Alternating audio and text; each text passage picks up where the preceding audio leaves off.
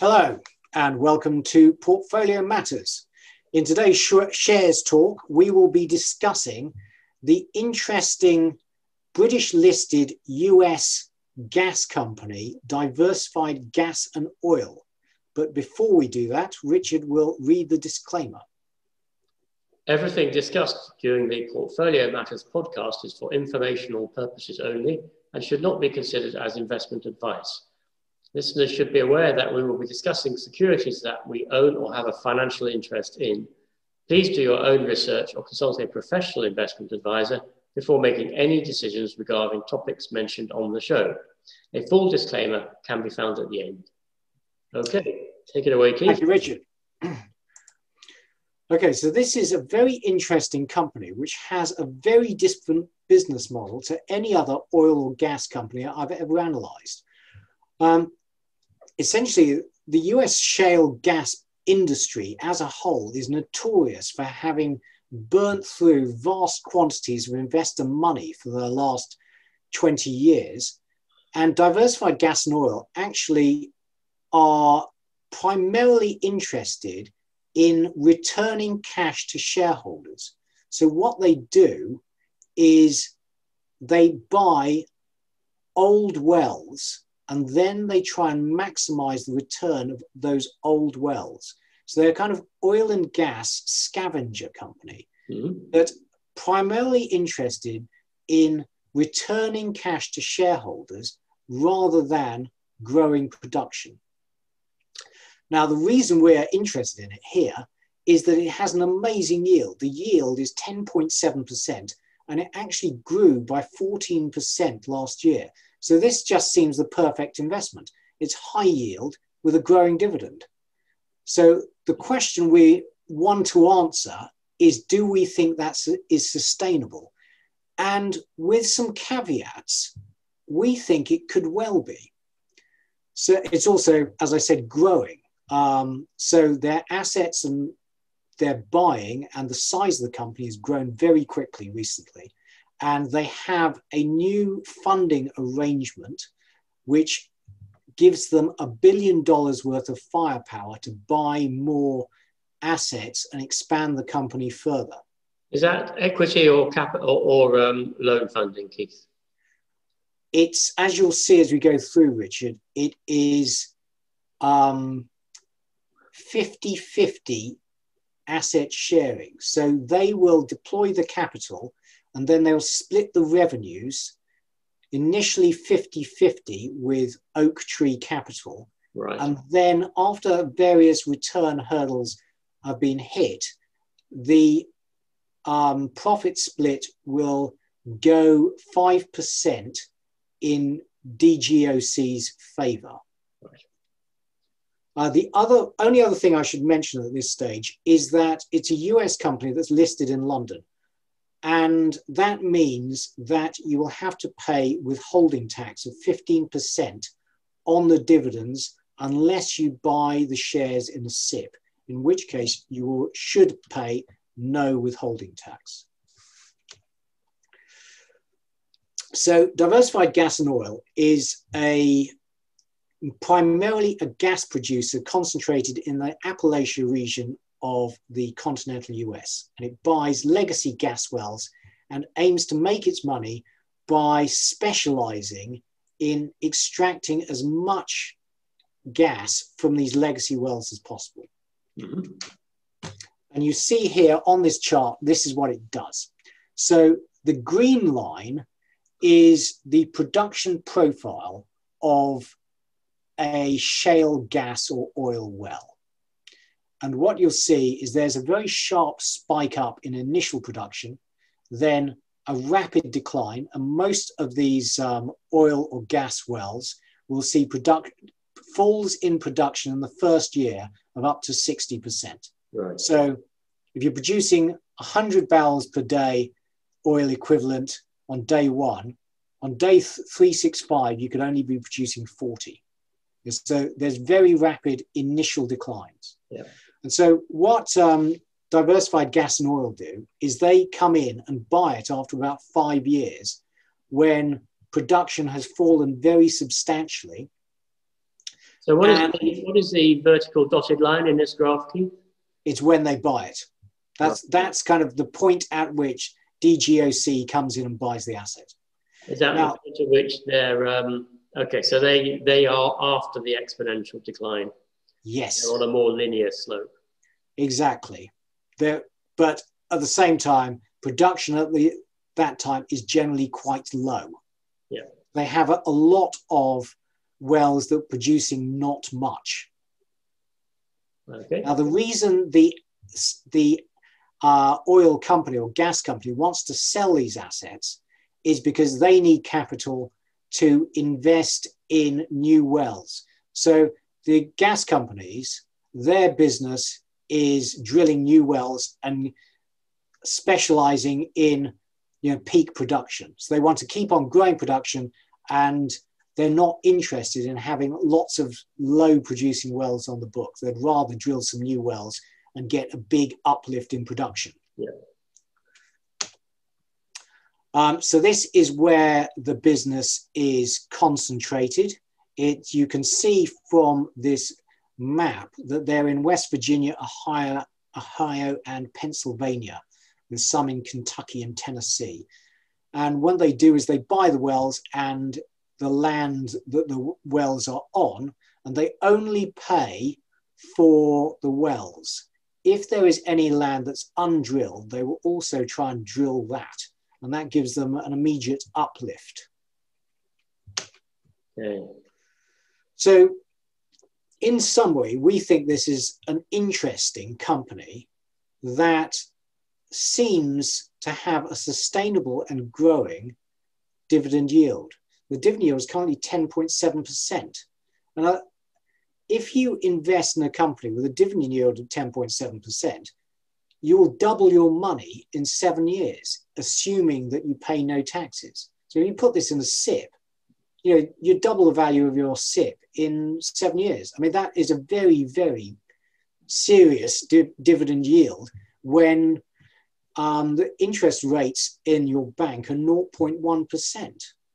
Yeah. The dividends are well covered, so it pays out about 40% of free cash flow. And it claims to have a demonstrated ability to prolong asset life. Now, it claims that on the basis of having been in business for something like 5 years. But when you listen to interviews with the CEO, he is very bullish on the company. And it seems, when we go through these charts, that they are kicking off a lot of free cash flow and being able to repay all the debt. So what they do is the moment they buy an asset, they immediately hedge future productions so that they are sure that they can repay the borrowings. So what that means is they hedge about 80% of production. So basically they hedge it for the term of the borrowing. Is that right, Keith? I believe so. Yeah. So what that means is they're not as exposed to the oil and gas price as is a normal oil company. And so last year, when gas prices collapsed, they made a lot of money on their hedges. This year, when gas prices have gone through the roof or recovered strongly, they are not participating in that. Yeah. So it swings and roundabouts, but their primary concern is ensuring the company has the cash flow to survive. Obviously, if they're a normal gas company, then they would have been severely stressed by the collapse in gas prices last year.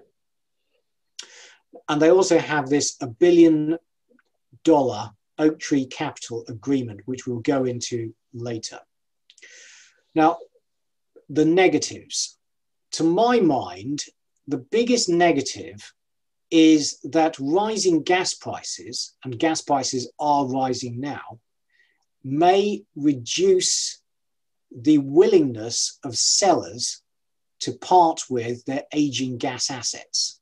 Presumably that would stop them from growing, but it would maintain that they would be able to maintain their dividend yield with the portfolio. Yes, but it would stop growing. Yeah. So increased availability of capital to these other natural gas shale drillers would mean they wouldn't have to turn to diversified gas and oil. Yeah. But given the kind of movement of capital towards ESG, I wonder whether that will actually happen. Yeah. And arguably, this is really 50% a finance company, and actually the annual accounts are quite difficult to decipher, and you do have to take various leaps of faith that they will be able to continue with this business model. Yeah. The other downside, of course, is the withholding tax if you're a British shareholder. And so if you are a British shareholder, you should ideally hold it in a SIPP. The other thing is, this is not ESG. You are buying oil and gas companies. And also, it's high debt. Now, that is fundamental to the business model, is they're buying these companies with debt and they're aiming to pay that debt off within 10 years. But nonetheless, they have rising debt levels. Free cash flow yield of 32%, PE ratio of 9.1. The dividend increased by 7% in Q2 and is 14.3% up on the year. So, they're very confident that they can grow this dividend. So here you'll see that the natural gas is 91% of production, 8% natural gas liquids, and 1% oil. So they're overwhelmingly a gas company. This is the arrangement with Oaktree Capital, and you can see that Oaktree Capital have committed $1 billion to enable Diversified Gas and Oil to buy more assets. So Oaktree Capital have clearly done a lot of digging on this company, and they think that this is a sustainable business model.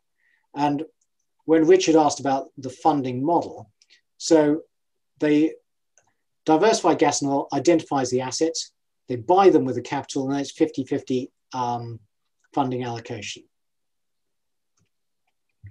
Okay. Now, what do they do? So you see here where the arrow points down to this little chart bottom left, that what they do is they buy these legacy natural gas wells, which should have the production profile shown in the grey dotted line. Yeah. And they specialize in trying to keep up production. So instead of declining, production actually stays flat. And then anything above the grey dotted line is profit. And so far, they have managed to do that. Although, of course, they won't be able to keep that up forever. But if they manage to do that for a few years initially, then that means that they are getting a lot more cash in at the front end. So they're very cash flow positive. And basically, presumably, Keith, they're actually getting more oil or more gas, usually more gas out of the well than the original operator would have done, because they're using different technology. Precisely. It's not necessarily different technology, Richard. It's more that they specialize in getting the most out of these old wells. So there are various economies of scale.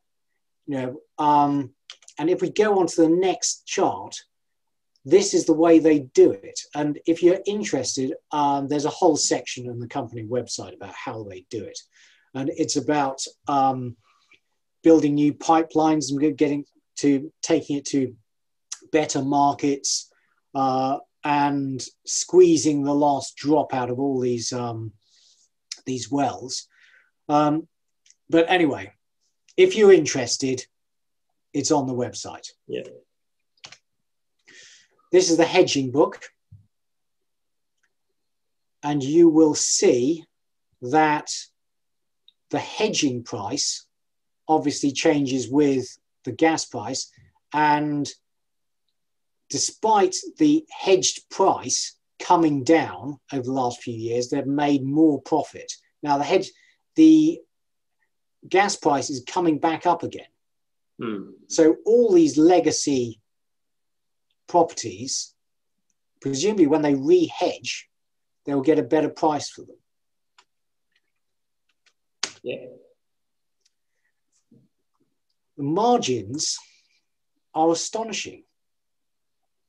So you'll see they've managed to drive down their cash costs per million cubic feet. And they've got very stable margins of 50%, which is, very good. That is a very high margin, isn't it? Sustainably. Also, they will, I presume, they hedge for the period of the loan if they're able to hedge that far out. Honestly, Richard, that's one of the things that it's not entirely clear. It wasn't entirely clear to me.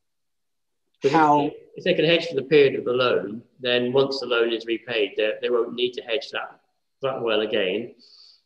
But if they can't do it for that period of time, then they are exposed at the point at which the hedge drops off. Well, the thing is, they are exposed to it for a certain percentage of their gas production. Yeah. And the durations of their hedges were difficult to decipher for me anyway. Yeah. So here is the debt repayments. And so what they're doing, you'll see they've got very little cash. And all cash that comes in, they try and repay debt. They're either paid out as dividends or it repays debt. And so they are constantly actually repaying debt, amortizing the debt. Yeah. This is a corporate history, so shows what they were buying. So you can see they bought Titan Energy in 2017, right. And then APX, CNX, etc., etc. They've been buying more and more. And last year they bought Carbon and EQT, and moved to a premium listing on the LSE, having previously been on AIM. Okay.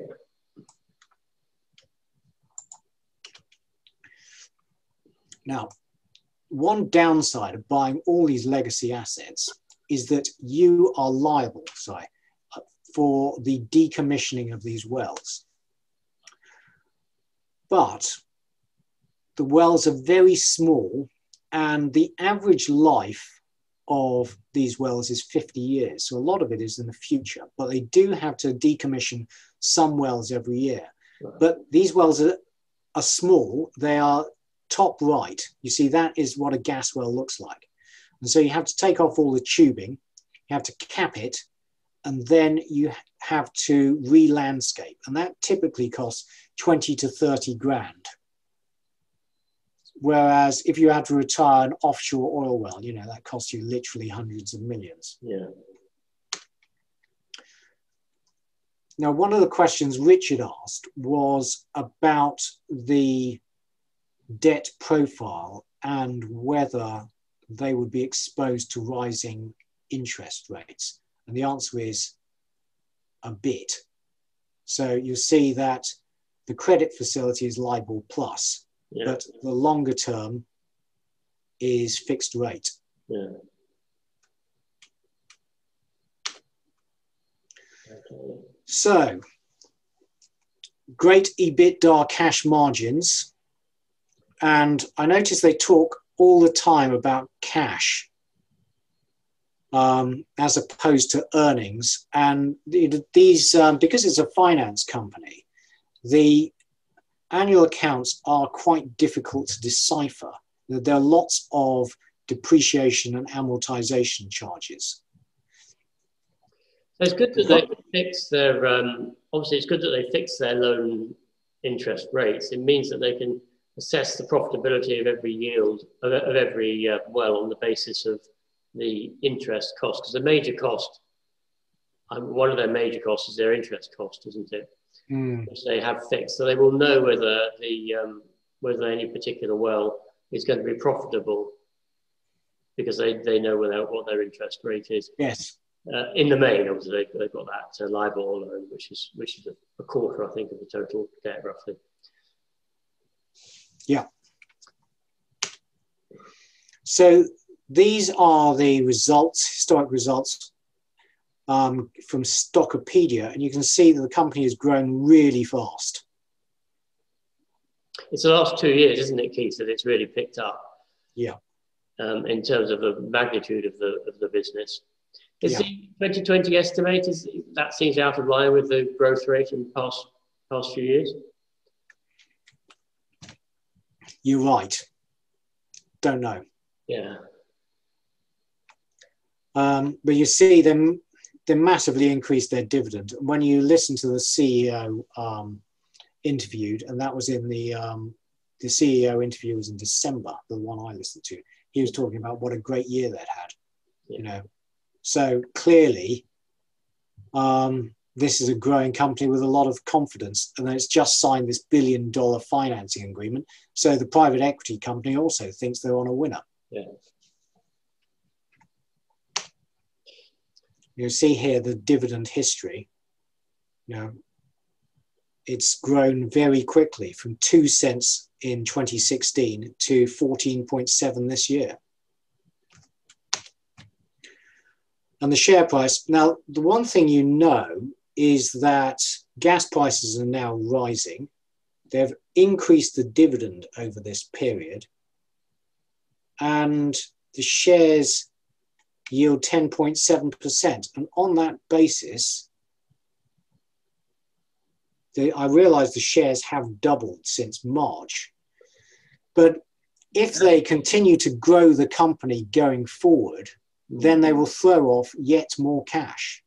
If you look at the share price back in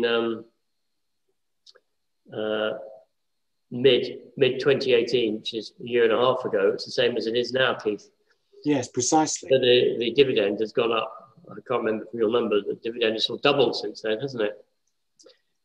Well, it's now 14.7, so it's up 30% or 20%. But the share also price hasn't changed over that period of time. No, absolutely. But the other thing is the gas price is now rising in the US. Yeah. So in summary, this is an interesting company with a very different business model to every other gas company, oil and gas company I've ever looked at. It's really a financing company that's looking to maximize free cash flow. Now, we have concerns that the free cash flow will be maximized by growing the company. As long as the company is growing, then it is getting new assets to which, and there'll be initial uplift from each new asset, which will provide it with short-term cash. Yeah. And so as long as it's growing, as long as the cash generation profile of any given well is matches the debt repayment profile, there isn't an issue in terms of the free cash flow. But if the cash generation profile is up front, then you could get a misleading view of the cash position in the future of the company. But looking at the graph of the very slow, gentle decline that they're showing, that doesn't look like it's happening. It looks like the cash flow is spread reasonably evenly along the life of the well, obviously with a gentle decline.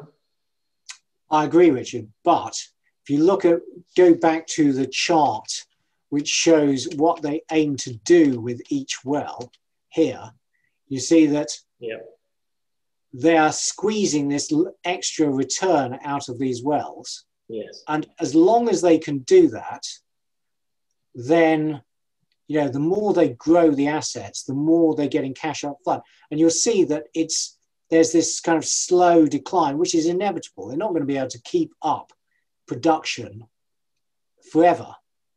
And so you would expect this to start tailing off. And this area between the two lines, that's your value. Yeah. And so as long as you keep growing, you're growing that area and you're getting extra cash. Yeah. So we think that this company is in its growth phase.